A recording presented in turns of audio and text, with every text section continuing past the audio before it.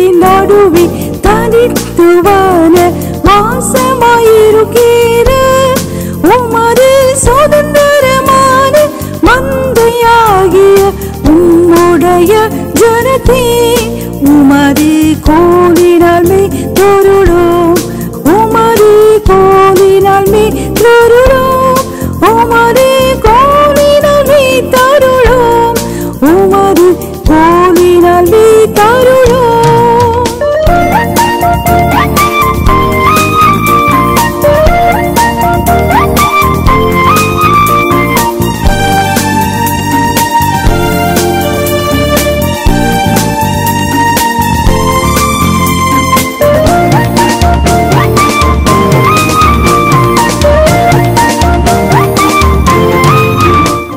இன்றைக்குள்ள செய்திக்குரிய தலைப்பு சிறுமையும் எளிமையுமான இவர்கள் யார்? சிறுமையும் எளிமையுமான இவர்கள் யார்? Who this poor and needy? கடந்த வாரம் நம்முடைய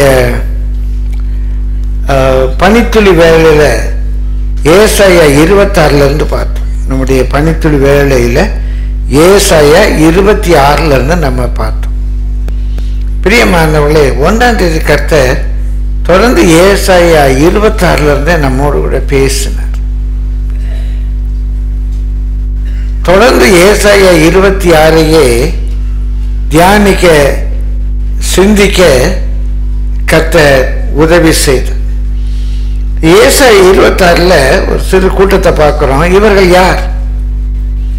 சிறுமையும் எளிமையுமான இவர்களை பற்றி அங்க சில காரியங்கள் சொல்லப்பட்டிருக்கு. ஏசாயா 26 1 முதல் பிரியமானவர் அந்த 22 வசனங்கள் இருக்கு. அந்த அதிகாரம் முழுவதும் நம்ம வாசிக்கணும். இப்ப வாசிக்க நேரம் இல்லை. கர்த்தர் நல்லவர், அவருடைய கிருபை என்றும் உள்ளது. முதல் 12 வசனங்களை நாம் தியானிக்கலாம் என்று நினைக்கிறேன். ஏசாயா 26 1 முதல் 12 வசனங்கள். செய்திக்குள்ளாக போகும்போது நம்ம அதை பார்க்கலாம். இந்த சிறுமையும் எளிமையுமானவர்களை பற்றி ஒரு 4 காரியங்கள் முதலாவது பார்க்கணும். அவங்களுடைய கண்டிஷன், தேர் கண்டிஷன், அவங்களுடைய அந்த சிறுமையும் எளிமையுமான அவருடைய நிலை. ரெண்டாவது தேர் கான்ஃபிடன்ஸ், அந்த சிறுமையும் எளிமையுமான அவர்களுடைய நம்பிக்கை. மூன்றாவது தேர் கன்ஃபெஷன், அவங்களுடைய அறிக்கை. நான்காவது தேர் கேரக்டரிஸ்டிக்ஸ், அவங்களுடைய குணாதிசயங்கள். இதெல்லாம் நம்ம ஒரு முன்னுரையாக இதை நம்ம பார்க்கணும். அவங்க இந்த சிறுமையும் எளிமையுமானவர்கள் 12 வசனங்களை வாசிக்கணும், நேரம் இல்லை, நேரடியாக செய்திக்குள்ள போறேன். அவங்க கண்டிஷன் 16-18 வசனத்துல பார்க்கிறோம். இந்த சிறுமையும் எளிமையானவர்கள், கர்த்தாவே அவர்கள் நெருக்கத்தில் உம்மை தேடினார்கள். ஏதோ நெருக்கத்தில் இருக்காங்க. அந்த நெருக்கத்தில் அவர்கள் தேவனை தேட, உம்முடைய தண்டனை அவர்கள் மேல் இருக்கையில் அவர்கள் வேண்டுதல் செய்தார்கள். இதோட ஆண்டவர் செய்த தப்புக்கு அவங்களை தண்டிச்சிருக்கார். அப்பா அடிச்சாலும் அப்பாவை தேடுறாங்க. அவங்க செய்த தப்புக்கு தேவன் அவங்களை அடிச்சிருக்கிறாரு. அடிச்ச நிலையில் அவங்க தேவனை தேடுகிறார்கள். 17 கர்த்தாவே பேறுகாலம் சமீபித்திருக்கையில் வேதனைப்பட்டு தன் அம்பாயத்தில் கூப்பிடுகிற கற்பவதி போல உமக்கு முன்பாக இருக்கிறோம். பேறு காலத்துல அந்த குழந்தை பேருக்காக கூப்பிடுகிற அந்த வேதனையில கூப்பிடுற அந்த ஸ்திரீகளை போல இருக்கிறாங்க. நாங்க கற்பமாயிருந்து வேதனைப்பட்டு காற்றை பெற்றவர்களை போல இருக்க. எவ்வளவோ ட்ரை பண்றோம், வேதனை ட்ரை பண்றோம், ஆனா முயற்சி எல்லாம் ஃபெயிலியர் ஆகுது. முயற்சி எல்லாம் ஃபெயிலியர் ஆகுது. நீங்க எவ்வளவுதான் ட்ரை பண்ணாலும் அந்த முயற்சி குழந்தை பிறக்குது அந்த குழந்தை ஈண்ட பொழுதில் பெரிய துவக்க முடியும். குழந்தை பிறந்த உடனே அப்படி ஒரு பெரிய சந்தோஷம் வரும். வரமாட்டேங்க. கடையில் பார்த்தா புஷ்க்குன்னு காற்று தான் வருது, குழந்தை வரல. 10 மாதம் குழந்தை இருக்குன்னு பார்த்தா வெறும் காற்று வருது. எவ்வளோ வேதனை இருக்கும். அப்படி எங்கள் முயற்சி எல்லாம் வேணா போகுது. தேசத்தில் ஒரு ரட்சிப்பையும் செய்ய மாட்டாதிருக்கிறோம். எந்த ஒரு விடுதலையும் வர மாட்டேங்க. அவன் கண்டிஷன், இந்த சிறுமையும் எளிமையுமானவர்களுடைய கண்டிஷன். பூச்சக்கரத்து குடிகள் விழுகிறதும் இல்லை அப்படின்னா அவங்கள ஒடுக்கிற அடக்கிற அந்த மற்ற பாபிலோனியர், அசிரியர் அவங்களும் விழுற மாதிரி தெரிய மாட்டேங்க.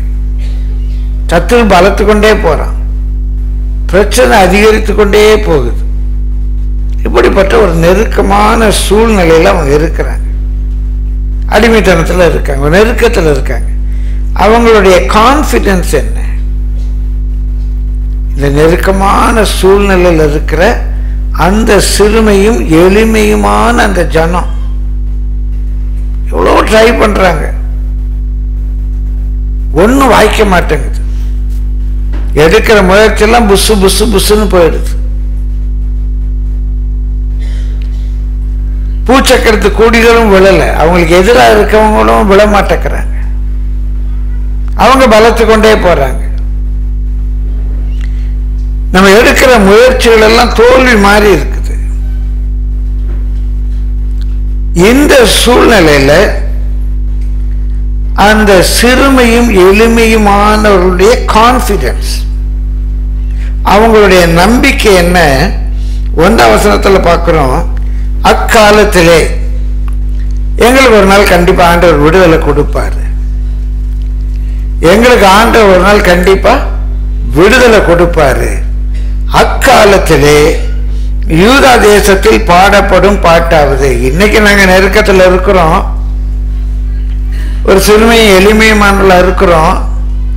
நாங்கள் எடுக்கிற முயற்சி எல்லாம் தோல்வி மாதிரி இருக்குது. ஆனா கண்டிப்பா எங்களுக்கு ஒரு விடுதலை உண்டு. ஒரு காலம் வரும், எங்களுக்கு ஒரு விடியல் காலம் வரும்.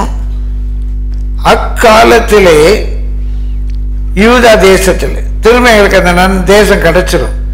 யூதா தேசத்திலே பாடப்படும் பாட்டாவது, நமக்கு பலனான ஒரு நகரம் உண்டு, ரட்சிப்பையே அதற்கு மதிலும் அரணுமாக கர்த்தர் ஏற்படுத்துவார். கண்டிப்பா ஒரு நல்ல வாழ்க்கையை கர்த்தர் கொடுப்பார், நல்ல ஸ்ட்ராங்கான ஒரு வாழ்க்கையை கொடுப்பார். இந்த உலகத்தில் ஃபினான்ஷியலி, சோசியலி, பொருளாதார ரீதியாக, சமூக ரீதியாக நமக்கு ஒரு ஆசீர்வாதமான வாழ்க்கையை கண்டிப்பாக கர்த்தர் கொடுப்பார். ஒரு பலமான நகரம் எங்களுக்கு உண்டு. இன்னைக்கு எங்க இருக்கோம்? பட்டிருக்கிறோம், எளிமையா இருக்கிறோம். முயற்சி எல்லாம் தோல்வி போல ஆகுது. ஆண்டவர் கொடுத்த தண்டனை, இந்த தண்டனை நேரத்தில் நாங்கள் ஆண்டவரை தேடுறோம். ஆனா எதுவும் நடக்கிற மாதிரி தெரியல. ஆனா எங்களுக்கு ஒரு கான்ஃபிடன்ஸ் இருக்கு, ஒரு காலம் வரும். அதான் இந்த இடத்துல இருக்கு, நம்பிக்கை உள்ள சிறைகளே. நீங்கெல்லாம் சிறைகள் தான், கேப்டிவ்ஸ். ஆனா மற்ற சிறைக்கும் நமக்குள்ள பெரிய வித்தியாசம், நாம் நம்பிக்கை உள்ள சிறைகள். நம்பிக்கை உள்ள சிறைகள்,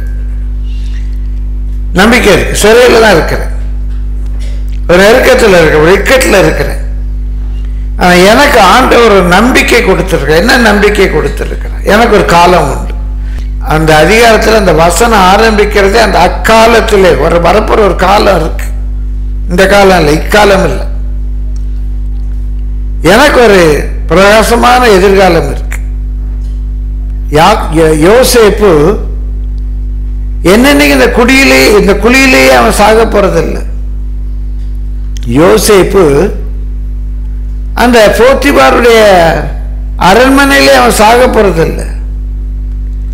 யோசேப்பு அந்த ஜெயிலிலேயே சாக போறதில்லை. யோசேப்பை குறித்த தேவ தீர்மானம் நிறைவேறியே தீரும். கரங்களை தட்டி கர்த்தரை ஸ்தோத்திரிப்போமா? தாவீது இந்த வனாந்தரத்தில் 1 வருஷம் ஆச்சு, 2 வருஷம் ஆச்சு, 14 வருஷம் ஆச்சு. வனாந்தரத்தில் அலைந்து திரிகிறேன். மலைக்கு மலை, குகைக்கு குகை, அலைந்து திரிகிறேன். தாவீது, நீ யூதாவுக்கு ராஜாவாவாய். யூதாவுக்கு மாத்திரமல்ல, சமஸ்த இஸ்ரவேலுக்கு நீ ராஜாவாவாய். தேவனுடைய தீர்மானம் நிறைவேறியே தீரும். இன்றைக்கு அலைந்து தெரிகிறதுனால சோர்ந்து போறீங்க. எனக்கு அந்த ஒரு வார்த்தை, அந்த அக்காலம்ங்கிற ஒரு வார்த்தையை பற்றியே பேசிட்டு இருக்கணும்னு தோணுது. அக்காலம். இப்ப எங்க இருக்கிறேன்? சிறையிருப்பில் இருக்கிறேன். எவ்வளோ ட்ரை பண்றேன். நான் ட்ரை பண்றதெல்லாம் குழந்தைக்காக எதிர்பார்த்து முக்கிய மனைவி குழந்தைய பெற்றெடுக்கிற வெறும் காத்து வருதுன்னு அப்படி இருக்கும். அப்படிதான் நான் எடுக்கிற முயற்சி எல்லாம் வெளிப்பிராரமா வீணா போயிட்டு இருக்க மாதிரி இருக்கு. ஆனால் எனக்கு ஒரு நம்பிக்கை இருக்கு. தேர் கான்ஃபிடன்ஸ். ஒரு காலம் வரும், இருள் வெளிச்சமாகும், கோணலானது நேராகும், கரடு முரடானது சமமாகும். நான் கர்த்தரை நோக்கி காத்திருக்கிறேன். செய்த தப்புக்கு அடிச்சிருக்கார் தண்டனை. முதல்ல 38ஆம் சங்கீதத்தில் கூட பார்த்தோம், கண்டனை தண்டனை. கண்டனை என்று சொல்லுவது சாஸ்டைஸ்மெண்ட், திருத்துவதற்காக அடிப்பது. அடிக்கிறதா நோக்கம், திருத்துவதற்காக, தவறை திருத்துவ. கண்டிக்கிறோம். கண்டனை பொதுக்கூட்டம், இதை கண்டிக்கணும். அதுக்கு அடிப்போம், ஏதோ ஒன்று பண்ணுவோம், இல்லை பேச மாட்டோம், ஏதோ ஒன்று கண்டிக்கிறோம் அந்த செயல். தண்டனை அந்த செயலுக்காக அவங்க செலுத்த வேண்டிய பெனாலிட்டி, தண்டம். கண்டனை தண்டனை. இப்போ நம்முடைய வாழ்க்கையில் ஏன் கஷ்டம் வந்தது? அவங்க ஏன் சிறுமையும் எளிமையுமானவர்களா இருக்கிறாங்க? ஆண்டவருடைய கண்டனை, ஆண்டவருடைய தண்டனை. உமக்கு விரோதமாக பாவம் செய்தோம், கண்டிச்சிருக்கீர். ஆனால் இதில் என்ன ஒரு பெரிய பியூட்டி, ஆண்டவர் அடித்த பிறகு நம்ம ஆண்டவரை நேசிக்கிறோம். நம்மளை அடிச்சிட்டு ஆண்டவர் நம்ம நேசிக்கிறாரு. இதான் தகப்பன் பிள்ளைகளுக்குள்ள உறவு. கரங்களை தட்டி கர்த்தரை ஸ்தோத்திரிப்போமா? ஆண்டவர் அடிச்சிட்டாரு, எனக்கு இந்த ஆண்டவர் வேண்டாம் அப்படின்னு நம்மளும் போறது இல்லை. அடிச்சுட்டேன், நான் உன்கிட்ட பேச மாட்டேன், இப்பெல்லாம் பண்ணா நான் உங்ககிட்ட பேச மாட்டேன் அப்படின்னு நம்ம முகத்தை திருப்பிட்டு இருக்குது. நான் உன்கிட்ட பேச மாட்டேன், பேசாத என்கிட்ட. அப்படியே அம்மா நீ இதை செய்யறத விட்டாதான் நான் பேசுவேன், நீ கீழ்ப்படிஞ்சாதான் நான் பேசுவேன், அதுக்கு உன்கிட்ட பேச மாட்டேன் மூஞ்ச திருப்பிடுச்சு அந்த அம்மா. ஆனா அந்த பிள்ளை அம்மா கீழ்ப்படியும் போது அம்மா அப்படியே கட்டி எடுத்து வாரி எடுத்து முத்தமிடுகிறது போல அவர் முகத்தை திருப்பிட்டு இருப்பாரு. நாம அம்மாமா நீ சொன்னபடி செய்யறேம்மா அப்படின்னு அந்த குழந்தை சொல்ற மாதிரி, டேடி டேடி நீங்க சொன்னபடி நான் செய்யறேன் டேடி, அப்படியாப்பா வாப்பா ராஜா அப்படிங்கிற மாதிரி ஆண்டவரை பார்த்து, அப்பா நீ சொன்னபடி நான் செஞ்சிடறப்பான்னு சொன்னா அவர் அப்படியே கட்டி பிடிச்சி முத்தமிடுவார். கரங்களை தட்டி கர்த்தரை ஸ்தோத்திரம். தான் நம்ம ரிலேஷன்ஷிப். இங்கதான் பெற்றோர் பிள்ளைகள் ரிலேஷன்ஷிப்பை பார்க்கிறோம். அடிப்பாரு, முகத்தை திருப்புவார், இன்னும் தெளிவா சொன்னா மூஞ்ச தூக்கி வச்சுக்குவாரு, நம்மளை பார்க்க மாட்டாரு. பேசாத, போ அந்த மூலையில உட்காரு, சொல்றேன் சொன்னபடி கேட்க மாட்டாங்க, அட்டி போ முட்டி போடு. எங்க அப்பா சொல்லுவாரு, இப்படிதான் சொல்லுவாரு. ஆனா எப்போதும் கோபமாக இருக்க மாட்டா, எப்போதும் முகத்தை திருப்பி வைத்துக் கொண்டிருக்க மாட்டா. எனக்கு ஒரு நம்பிக்கை இருக்கு, எங்க அப்பாவுக்கு என்னை சேர்த்துக் கொள்ளுகிற ஒரு காலம் வரும். என்னைக்கு நான் கற்றுக்கொள்ள வேண்டிய பாடத்தை கற்றுக்கொள்ளுகிறேனோ அன்றைக்கு எங்க அப்பா பிள்ளை வாப்பா, அப்பாவுடைய சுதந்திரத்துக்குள்ள வாப்பா அப்படின்னு கை நீட்டி கூப்பிடுவா. பிரியமானவர்கள், அக்காலத்திலே யூதா தேசத்தில் பாடப்படும் பாட்டாவது, பலனுள்ள நகரம் நமக்கு உண்டு, ரட்சிப்பே அதற்கு மதிலும் அரணுமாக அவர் ஏற்படுத்துகிறார். ரட்சிப்பை அதற்கு அரணும் மதிலுமாக ஏற்படுத்துகிறார். இப்போ இந்த சூழ்நிலையில் அவங்க கண்டிஷன் பார்த்தோம், அவங்க கான்ஃபிடன்ஸ் பார்த்தோம். இப்போ ரொம்ப முக்கியமானது அவங்களுடைய கன்ஃபஷன். அந்த சிறுமையும் எளிமையுமானவர்களுடைய கன்ஃபஷன் என்ன கன்ஃபஸ் பண்றாங்க, என்ன அறிக்கை பண்றாங்க? வாசிக்கிறோம், 5-6 வாசிங்க. அவர் உயரத்திலே வாசமாயிருக்கிறவர்களையும் கீழே தள்ளுகிறார், உயர்ந்த நகரத்தையும் தாழ்த்துகிறார். அவர் தரை மட்டும் தாழ்த்தி அது மண்ணாகு மட்டும் இடிய பண்ணுவார். கால் அதை மிதிக்கும். சிறுமையானவர்களின் காலும் எளிமையானவர்களின் அடிகளுமே அதை மிதிக்கும். இப்போ அவங்க அடிமை சிறுமைப்பட்டிருக்காங்க. பாபிலோனியர் அவங்கள கைது செய்து, இது தீர்க்கசமா இருக்கு, கைதுக்கு முன்னாலே தீர்க்கசமா இருக்கு.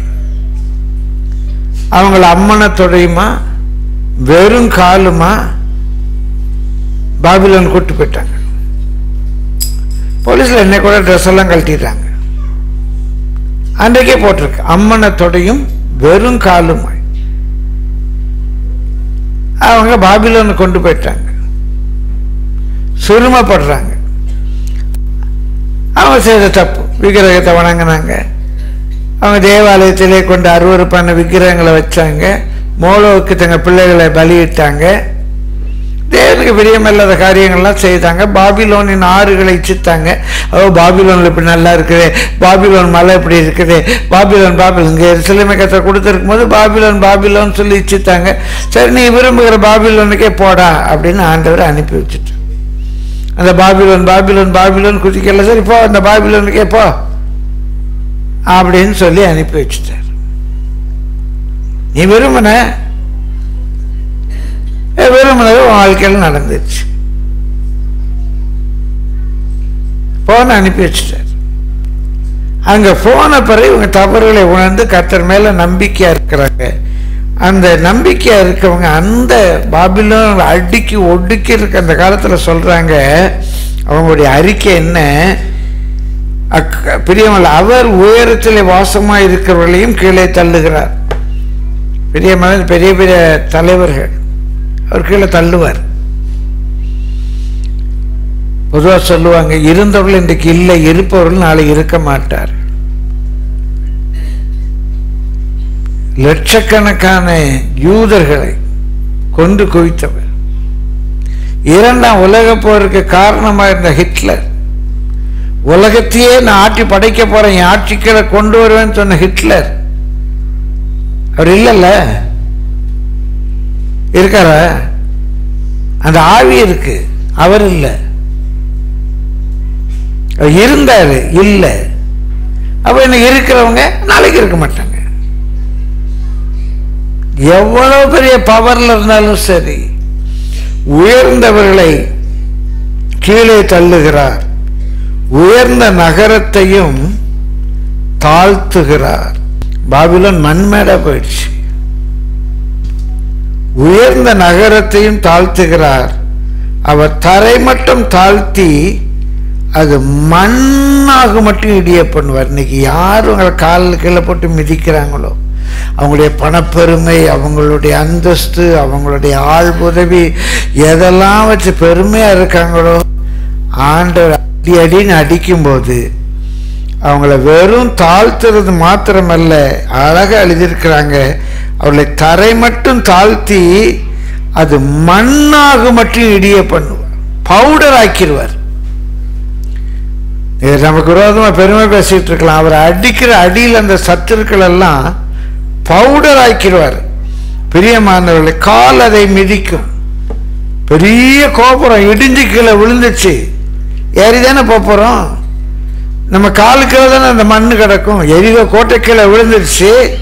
இப்போ இவங்க ஏறி போறாங்க. அப்ப எரிகோ கோட்டை எங்க இருக்கு? இவங்க அண்ணாந்து பார்த்து எரிகோ கோட்டை காலு கீழே போயிடுச்சு. கரங்களை தட்டி கத்தரி ஸ்தோத்திரிங்க பார்க்கலாம். அண்ணாந்து பார்த்த எரிகோ கோட்டை ஆண்டவர் விழ பண்ணும்போது கால் கீழே போயிடுச்சு. கால் அதை மிதிக்கும்.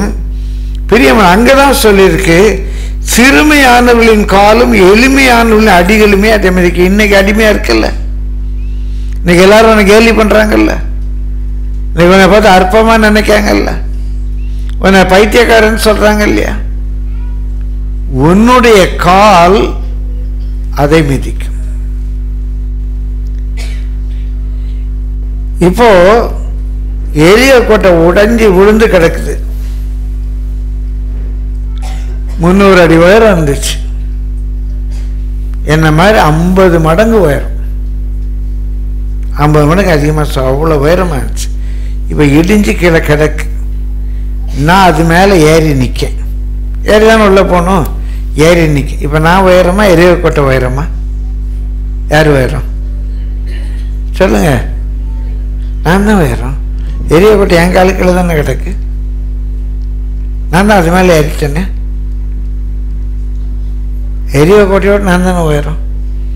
இன்றைக்கு உங்களை யார் அடக்கி ஒடுக்கி கீழே போட்டு உங்களை நசுக்க பார்க்குறாங்க, அவங்கள கர்த்தர் இடிய பண்ணி தரைமட்டமாக்கி மண்ணாக மட்டும், பவுடராக மட்டும், அவங்க என்ன பயங்கரமாக சொல்லியிருக்க, சத்துருக்களுக்காக வேண்டிக் கொள்ளுங்க.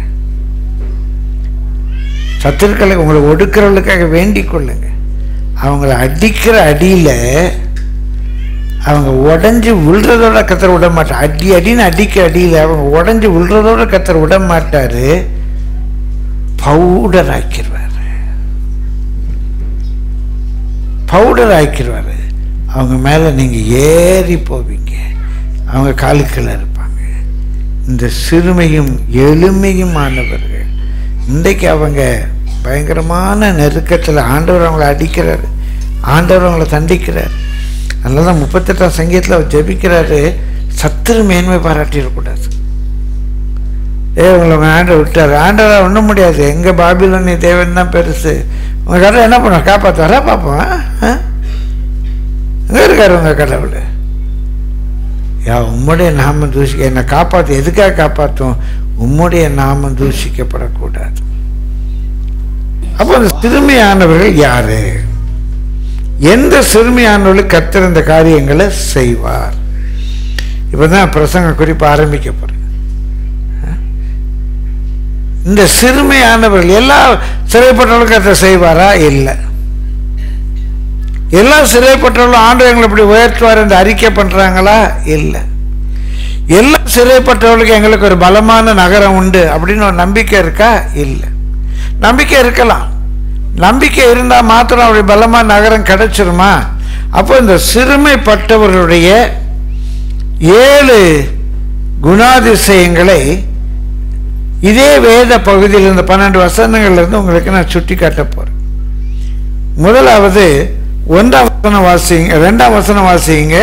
சத்தியத்தை கை கொண்டு வருகிற நீதியுள்ள ஜாதி உள்ளே பிரவேசிப்பதற்காக வாசல்களை திறவுங்கள். இந்த பலமான நகரத்துடைய வாசல்கள் யாருக்காக திறக்கப்படும்? நம்பர் 1, சத்தியத்தை கை கொண்டு வருகிறவர்கள். இப்ப எங்க இருக்கிறீங்க? நெருக்கத்தில் இருக்கீங்க. உங்களுக்கு விரோதமா 2 பேர் தலையை துலுக்கிட்டு இருக்கிறான். ஆனா உங்களுக்கு நம்பிக்கை இருக்கு, கண்டிப்பாக கர்த்தர் என்னை அந்த பலமான நகரத்துக்கு கொண்டு போவார், கர்த்தர் என்னை உயர்த்துவார் என்ற நம்பிக்கை இருக்கு. யாருடைய நம்பிக்கை அங்க வாய்க்கும்? வெறுமனே நான் நம்புகிறதுனால அல்ல. இன்றைக்கு ஒருவேளை சிறுமைப்பட்டு இருந்தாலும் பிரியமானவர்களே, முதலாவது உள்ள ஒரு குறிப்பு, நான் என் வாழ்க்கையில சத்தியத்தை கை கொண்டு வருவேனே ஆனால் கண்டிப்பாக அவர் என்னை அந்த பலமான நகரத்துக்கு கொண்டு போவார். சத்தியத்தை அறிகிறது ஒன்று, சத்தியத்தை அறியுங்க, அந்த நாலேஜ் உங்களை விடுவிக்காது. சத்தியத்தை அறிவீர்கள். யோவான் 8:32 நினைக்கிறேன், யோவான் 8ஆம் அதிகாரம். இந்த வசனத்தை ஒரு சின்ன தம்பி எனக்கு காட்டி கொடுத்தான், நானே கவனிக்கல, நான் பேர் சொல்ல விரும்புகிற சின்ன தம்பி எனக்கு காட்டி கொடுத்தான். இப்படிதான் இருக்கு அந்த வசனம். நல்லா வாசிங்க, 8:32 வாசிங்க. சத்தியத்தையும் அறிவீர்கள், சத்தியத்தையும் அறிவீர்கள், சத்தியம் உங்களை விடுதலையாக்கும். நல்லா கவனிங்க, நான் என்ன யோசிச்சிட்டேன், சத்தியத்தை அறிவீர்கள், அந்த அறிவு நமக்கு விடுதலை கொடுச்சிடும் அப்படின்னு. இல்ல இல்ல, சத்தியத்தை அறிந்தனால உங்களுக்கு விடுதலை கிடையாது. You shall know the truth That knowledge will not deliver you. Only the truth will deliver you. சத்தியத்தை அறியலாம். பைபிள் எப்படி சொல்லியிருக்கு, பைபிள் அப்படி சொல்லியிருக்கு, சத்தியத்தை அறியலாம். அந்த சத்தியம்தான் நம்மை விடுவிக்குமே ஒழிய அந்த அறிவு நம்மை விடுவிக்காது. நான் கூட ஆரம்பத்தில் தவறா புரிந்து கொண்டேன். That knowledge will deliver us அப்படின்னு. தம்பி வேற யாரும் இல்லை, கிறிஸ்டி அப்ப சின்ன பையன், கிறிஸ்டி சின்ன பையன். கிறிஸ்டி தான் என்கிட்ட சொன்னா, daddy you shall know the truth, knowledge will not deliver us, truth will deliver us. எனக்கு அன்னைக்கு தான் அந்த நாலேஜே வந்துச்சு. The truth only will deliver us அப்படின்னு. பிரியமானவர்களே, சத்தியத்தை அறியறதுனால பிரயோஜனம் இல்லை. எக்ஸாம் எழுதுறதுக்கா, வேதத்தில் இப்படி கேட்ட கேள்விக்கு பதில் எழுதுறதுக்கா சத்தியத்தை அறிகிறோம்? இல்லை. சத்தியத்தை கை கொண்டு வரணும், சத்தியத்தின்படி நடக்கணும், சத்தியத்தின்படி நடக்கணும். அதுக்கு நமக்கு தில்லு வேணும். சத்தியமா நான் செய்றேன். அநேக காரியங்கள் வெறும் knowledge is not going to help us. இப்போ இன்னைக்கு கிறிஸ்துமஸ் கொண்டாடுற உலகத்தில் 199 பேர் கொஞ்சமாவது அறிவுள்ளவங்க, கொஞ்சமாவது அறிவுள்ளவங்கிட்ட கேளுங்க, இயேசு டிசம்பர் 25 பிறந்தாரான்னு கேளுங்க, எல்லாரும் ஒரே வார்த்தையில சொல்லுவாங்க, இயேசு டிசம்பர் 25 பிறக்கல. இது நாலேஜா இல்லையா? சொல்லுங்க, நாலேஜா இல்லையா? நாலேஜ். அப்போ நாலேஜ் இருக்கு. இந்த நாலேஜ் அவங்களுக்கு ஹெல்ப் பண்ணுமா? இயேசு 25ஆம் தேதி பிறக்கல, இன்னும் சில கூடுதலா நாலேஜ் இருக்கும். அந்த டிசம்பர் 25 ஏன் வச்சாங்க, அது யாரு பிறந்த நாள், இன்னும் கொஞ்சம் நாலேஜ் இருக்கும். எந்த வருஷத்திலிருந்து, எந்த ராஜாவுடைய ஆட்சி காலத்திலிருந்து இந்த டிசம்பர் 25 வந்தது, நாலேஜ் இருக்கும். அந்த knowledge is not going to deliver anybody. அந்த நாலேஜ் இருந்தாலும் கிறிஸ்துமஸ் கொண்டாட மாட்டாங்களா? அந்த பாபிலோனிய பண்டிகை கொண்டாடாம அவங்களுக்கு இருக்க முடியுதா? ஏதோ ஒரு பெயரை வச்சு கிரைஸ்ட் மாஸ். கொஞ்சம் படிச்சவங்கிட்ட மாஸ்னா என்ன, பலி, மாசுக்கு போறோம், திருப்பலிக்கு போறோம் சொல்லு, தெரியுதா இல்லையா? நாலேஜ் இருக்கா இல்லையா? கிரைஸ்ட் மாஸ்னா என்ன? கிரைஸ்ட் மாஸ் அப்படின்னு சொன்னா கிறிஸ்து பலியானாரு. இன்னும் லத்தியில சரியான பத்தி கிறிஸ்து இல்லாமல் போனாரு. ஏண்டா ஒருத்தனை பார்த்து ஹாப்பி கிறிஸ்துமஸ் சொல்றீங்க, அப்ப என்ன தமிழ்ல சொன்னா என்ன சொன்ன? இயேசு இல்லாமல் போனதற்கு மகிழ்ச்சி. இயேசு யாருக்கு திருப்பலி வைப்பாங்க? கத்தோலிக்க கோயில்ல மாசு யாருக்கு வைப்பாங்க? செத்தவங்களுக்கு தானே மாசு வைப்பாங்க, ஸ்பெஷல் மாசு. அப்படி இயேசு செத்தாருன்னு வச்ச மாசு தான் கிரைஸ்ட் மாசு. வெறும் கிறிஸ்துமஸுக்காக சொல்லல, வேதத்தில் உள்ள அநேக காரியங்களை குறித்த அறிவு உங்களுக்கு இருக்குது. ஆனா ஏதோ ஒரு காரணத்தால, ஒரு பயத்தினால உங்களால் அந்த சத்தியத்தை கை கொள்ள முடியல, அந்த சத்தியம் உங்களை விடுவிக்க முடியல. You got knowledge. பிரியமானவர்களே, இன்றைக்கு ஒரு சின்ன தம்பிட்ட ரொம்ப அருமையாக ஒரு காரியம் சொல்லிட்டு இருந்தேன். நீ வால் ஆகாமல் தலையாவாய், நீ கீழாகாமல் மேலாவாய்னா என்ன அர்த்தம் அப்படின்னு சொல்லிட்டு இருந்தேன். உபாகமம் 28ஆம் அதிகாரம், பைபிள் வச்சுக்கோங்க, எடுத்துக்கோங்க, கண்டிப்பா நமக்கு தெரியணும். உபாகமம் 28ஆம் அதிகாரம் 13ஆம் வசனம் நினைக்கிற வாசிங்க. இன்று நான் உங்களுக்கு விதிக்கிற வார்த்தைகள் யாவையும் விட்டு விலகி வேறே தேவர்களை சேவிக்கும்படி நீ வலதுபுறம் இடதுபுறம் சாயாமல், இன்று நான் உனக்கு விதிக்கிற உன் தேவனாகிய கர்த்தரின் கட்டளைகளை கை கொள்ளவும் அவைகளின்படி நடக்கவும் அவைகளுக்கு செவி கொடுத்து வந்தால் கர்த்தர் உன்னை வாலாக்காமல் தலையாக்குவார், நீ கீழாகாமல் மேலாவாய். கர்த்தர் உன்னை வாலாக்காமல் தலையாக்குவார்,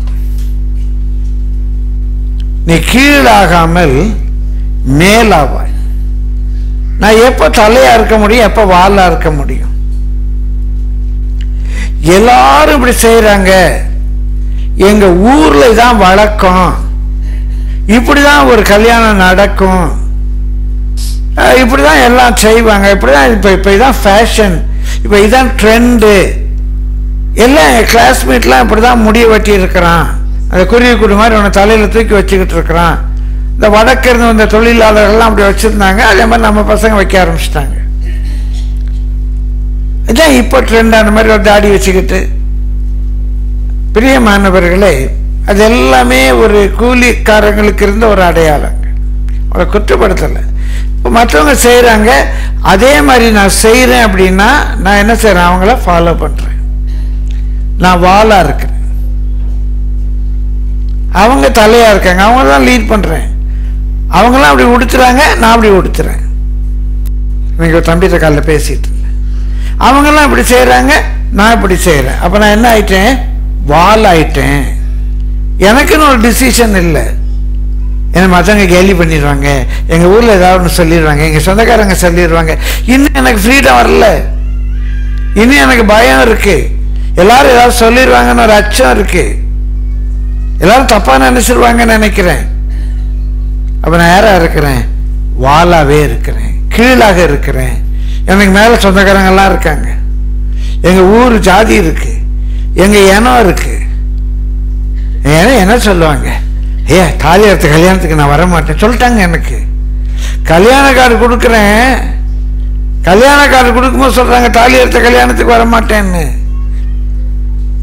என்ன தாலி கட்டலையா, அதனால பேர் என்னது, தாலி அறுத்த கல்யாணத்துக்கு வர மாட்டேன். என்ன பேசுறாங்க, கிலோ கணக்கில் பேசுறாங்க. பிரியமான அன்னைக்கு ஒரு சொந்தக்காரங்க இதில் பேசுனேன், என்னமோ 1000 சவரம் நாங்கள் தலை சுற்றி 1000 சவரம் எப்படி இருக்குன்னு தெரியல.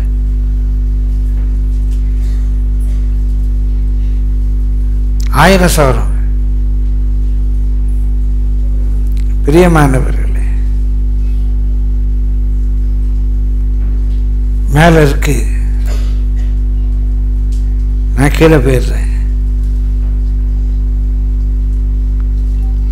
நான் வாலாயிடுறேன். எனக்கு இது சரின்னு தெரியுது, நான் இப்படி தான் ட்ரெஸ் பண்ணுவேன். தம்பி ட்ரெஸ்ஸை பார்த்து ரொம்ப அழகாக இருந்துச்சு, அப்போ தான் தம்பிகிட்ட பேசிகிட்டு இருந்தேன். நான் இப்படி தான் இருப்பேன், நான் லீட் பண்ணுறேன். இது நல்லா இருந்தால் என் பின்னால் வா. ஏதோ நான் அப்படி லீட் பண்ணுறேன். என் பைபிளில் அப்படி இருக்கு, என் ஆண்டவர் அப்படி எழுதி வச்சிருக்காரு. அந்த வசனம் திரும்ப வாசிங்க. இன்று நான் உனக்கு விதிக்கிற உன் தேவனாகிய கர்த்தருடைய எல்லா கற்பனைகளின்படியையும்.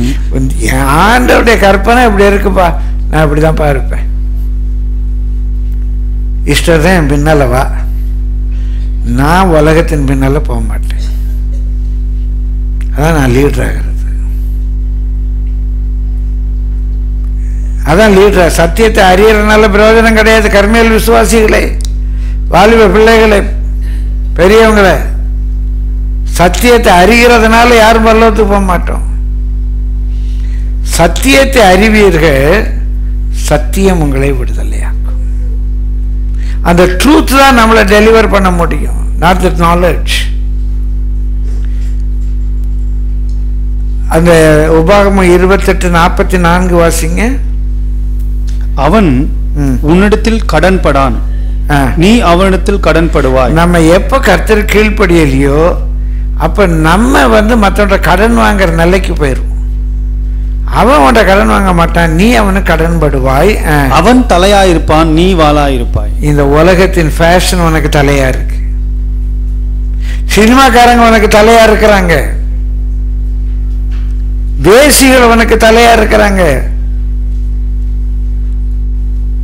செக்ஸ் ட்ரேட்ல இருக்கவங்க உனக்கு தலையா இருக்கிறாங்க. யார் உன்னை லீட் பண்றா? Models, fashion makers, people of the world, they are your leaders. அவங்க காசுக்காக, பணத்துக்காக அவங்க எப்படி எப்படியோ ட்ரெஸ் பண்றாங்க, எப்படி எப்படியோ ஷேக் பண்றாங்க, எப்படி எப்படியோ ஆடுறாங்க.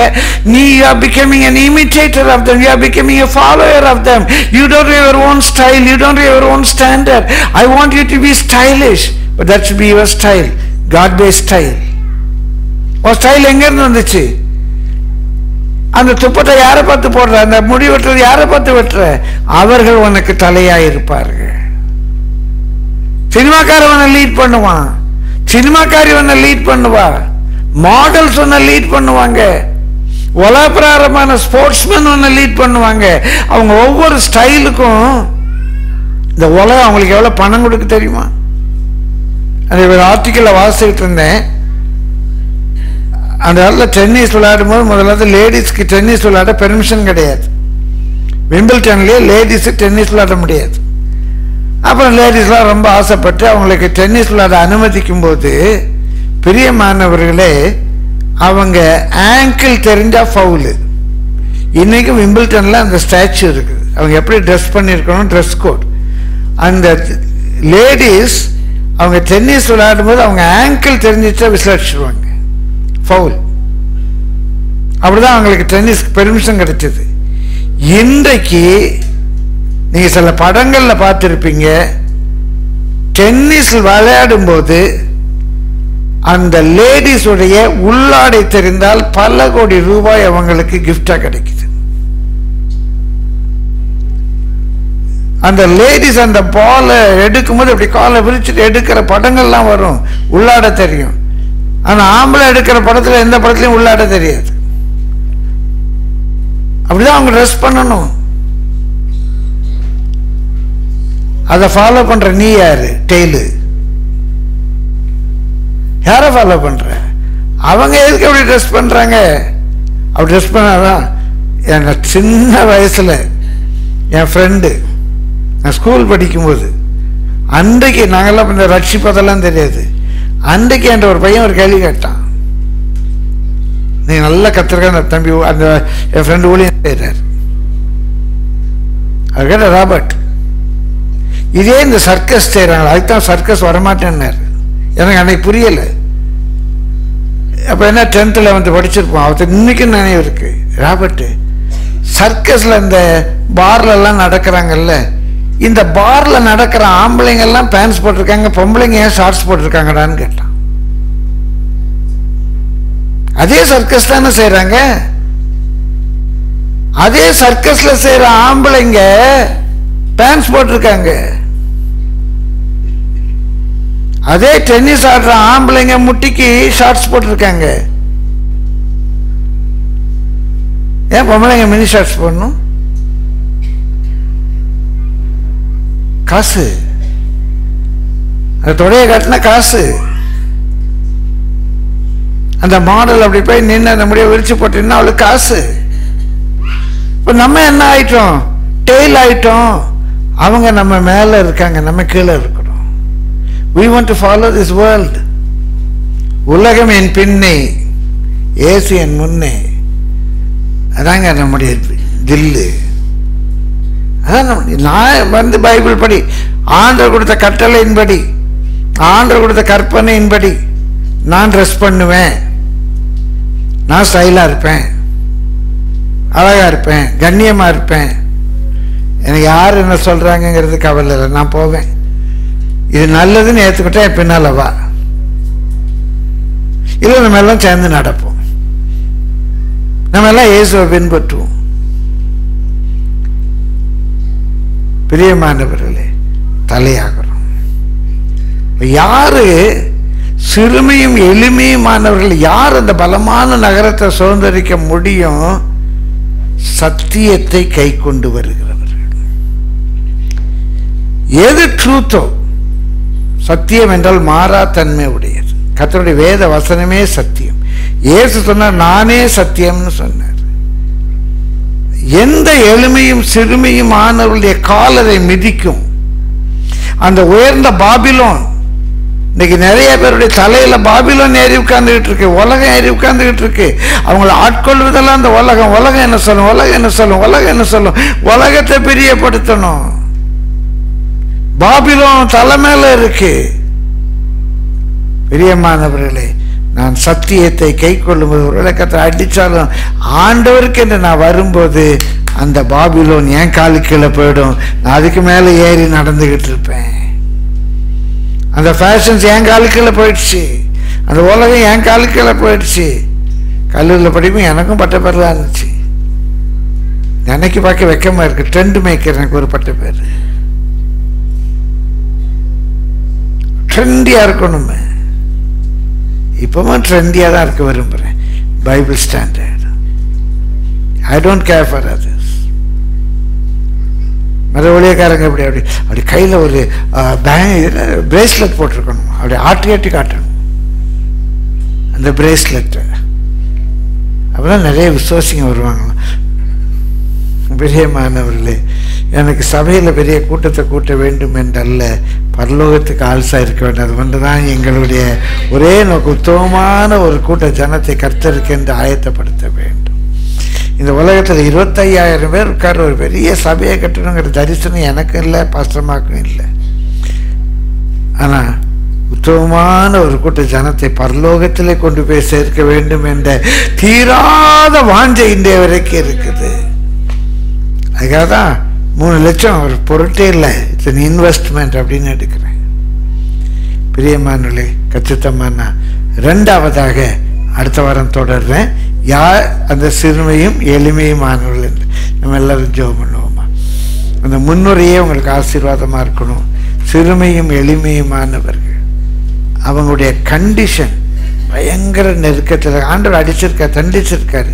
அவங்களுடைய கான்ஃபிடென்ஸ், கண்டிப்பாக எனக்கு ஒரு காலம் உண்டு, கர்த்தர் உயர்த்துகிற காலம் உண்டு. என்னுடைய கன்ஃபெஷன், இந்த பாபிலோனெல்லாம் கீழே விழும், இந்த உயர்ந்த கட்டடங்கள்லாம் கீழே விடும், என் கால் அதை மிதிக்கும், அதை தாண்டி நான் போகிறேன்.